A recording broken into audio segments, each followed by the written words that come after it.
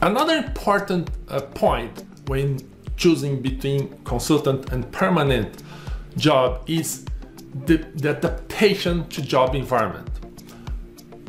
As a permanent employee, it's much more easier to get this adaptation. Of course, in the beginning, you're gonna pass some period where you need to adapt. But after this period, you don't need to readapt every time.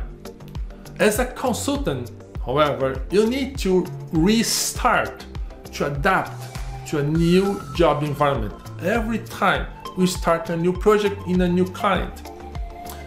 When you start a work as a consultant, you should have this in mind, that they are looking that you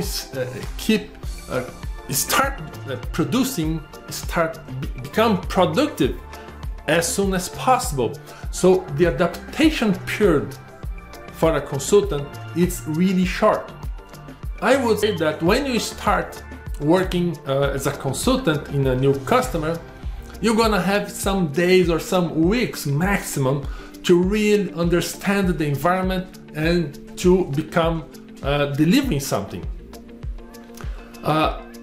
As a permanent employee, this process will only happen at the beginning of your work. And as you become more and more senior in your job, this adaptation and this flexibility to move inside your company will be much more easy and interesting.